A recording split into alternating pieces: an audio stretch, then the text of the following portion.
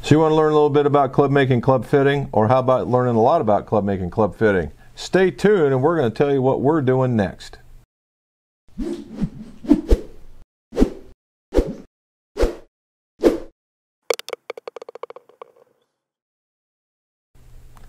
Welcome back to the McGolf shop, and we have been evaluating a lot of the questions and a lot of the topic areas that we've been covering and been getting asked, and a lot of them end up with the club making, club fitting.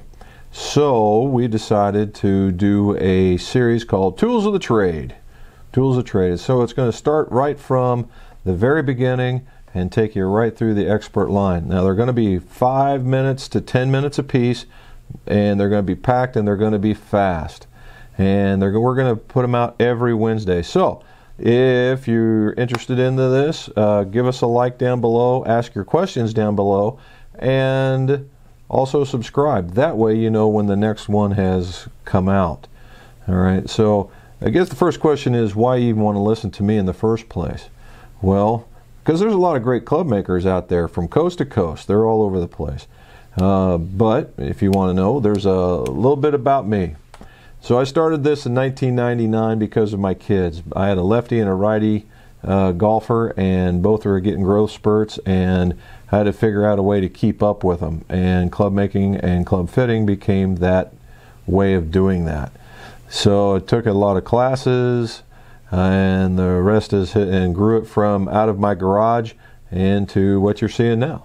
So now in between that travels, I've joined 2 professional organizations, and I'm fully certified club making, club fitting in both the organizations, to the point in one I've won 3 regional club maker of the years and 1 international club maker of the year, and in the other one I won the Midwest club maker of the year. Golf Digest has seen fit to give me the Golf Digest Top 100 Best Club Maker 4 times in a row so far.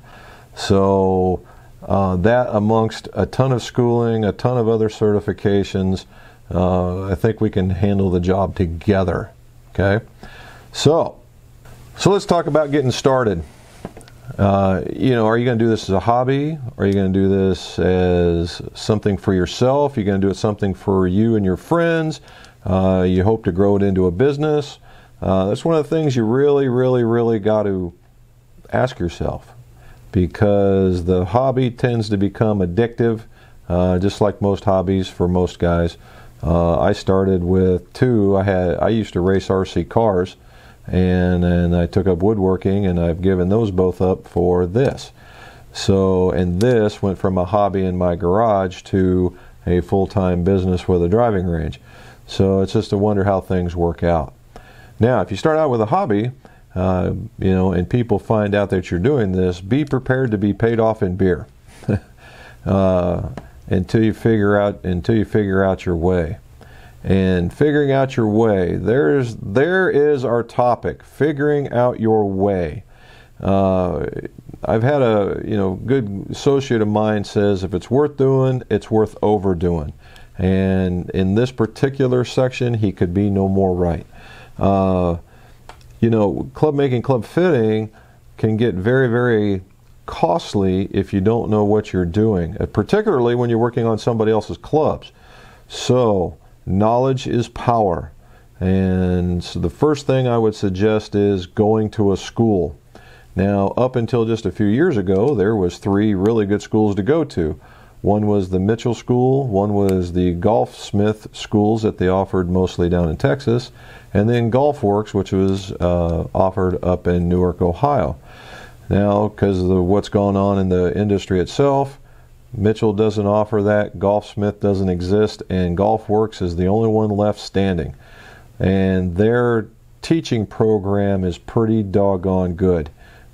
Jim and the crew up there do a great job taking you from the basics all the way up into some pretty interesting stuff about golf clubs. So, number 1, I would check them out. Now, I'm not aware of any other club making, club fitting classes out there other than the OEMs that will give you classes on how to fit in their particular product. What I'm talking about is fitting a golfer to a particular spec. It's completely different. It is genderless, and it is company-less. It's whatever works for the golfer, and that's what we strive for. In the repair side of it, you have to see what it is that you want to do, right? Are you going to just do basic things, or are you going to really try and expand? And we'll hit those topics a little bit later. So, if you can't fly to Ohio and you want to actually get into some of this, here's what I suggest.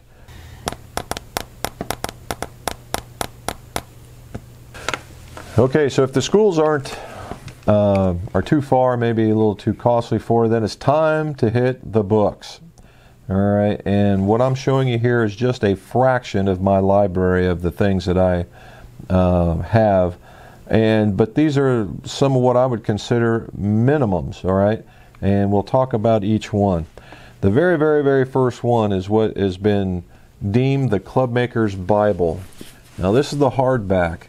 The Clubmaker's Bible, it is written by Ralph Maltby, and it's gone through at least 4 different editions. All right, if you can find them on eBay, you might even find them on Amazon, and it's an older book. Okay, it is an older book. It talks about wood repairs in here.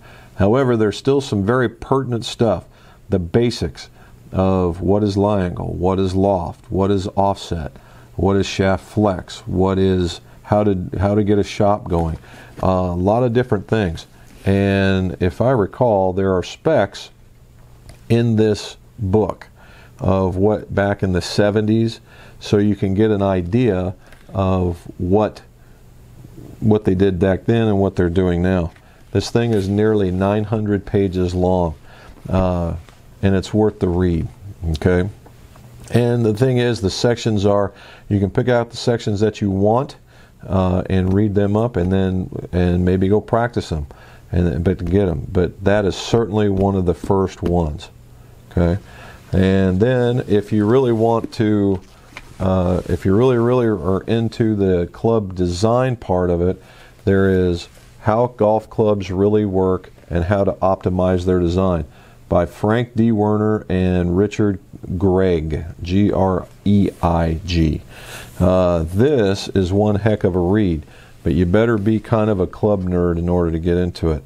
When I got done reading the Red Book, I had a bunch of questions, and at the time, that was a modern release. And you would be surprised at what you hear now is still in this book. All right, so I would take a look at that. Other places to go look. I came into the Proceedings from the World Scientific Congress of Golf. All right, this is just one. There's 5 different books from every time they meet. And what these are some of the smartest people in the industry. They all are carrying, most of them, not all, are carrying doctorates in their field. And it talks everything from environmental impacts on golf, the reason why golf balls have dimples, the types of swing kinetics in the swing, and then it gets into golf equipment. From an engineering point of view, this is really a great read. But there are 5 of them, and a couple of them are pretty pricey, some of them not so much. But certainly worth the read if you like that kind of stuff. Second, and kind of it bridges the gap to fitting, and one of my favorites is Search for the Perfect Golf Club, written by Mr. Tom Washon. Tom I consider to be a good friend, and he takes and makes some pretty commonsensical type things that go on here. All right, so definitely worth a good read there. Now he has a series of these, Search for the Perfect Driver, and on. But I would get Search for the Perfect Golf Club first, and if you like it, then you can go on. Now, if you're really just wanting to get into the fitting side of the house, Mr. Washon, Tom, also has the Common Sense Club Fitting Guide. All right, Common Sense Club Fitting Guide. And he explains all the parameters and how-tos and the way to do fittings. And finally, from my friends at GolfWorks and Mr. Ralph Maltby, the complete book of club fitting and performance. And this is a lot. Now, Mr. Maltby is an engineer, all right? So he does things in an engineering method which fits my mind completely. And he goes through and he shows you why things work the way that they do and how you can go through a fitting session. So there's a lot here. There's all this, there's this, and you know, there's easily a couple thousand pages of reading. But take your time, read some of it. If you got any questions, put it down in the show notes and I'll be more than happy to discuss it with you. Or it might even make a good topic on our way through our tools of the trade.